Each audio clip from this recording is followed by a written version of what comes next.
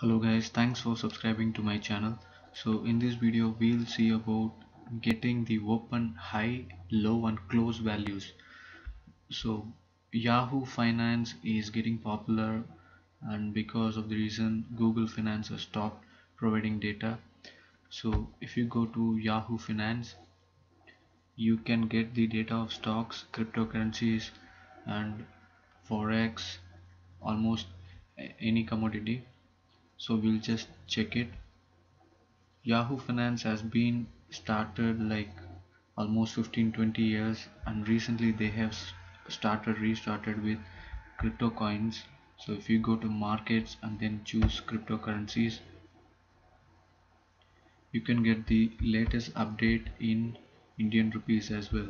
So right now the Bitcoin cost is 8,65,000 and Ethereum is 36,000.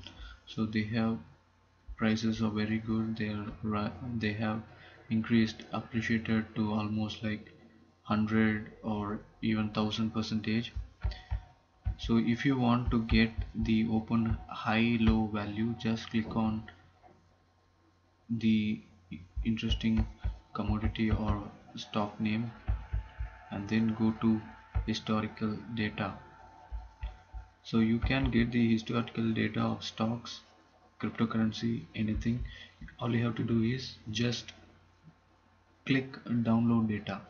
So we have for December 2nd, you can see that adjacent, close, open, high, low, everything you have here. So if you download, you can get this data. And if you are looking for stocks, say like, let's check out the index, and you can get the historical data.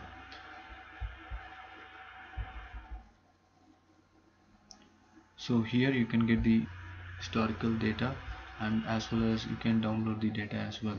So you can go to chart, you can click on chart, so you can get the data from 1 day to 5 year max. Say I want to get for 5 years, I have the data here. And also you can see the comment section. It will be popular in the coming days because it started in the last 2 days. It will get popular. So this is very interesting. You have all the indicators here,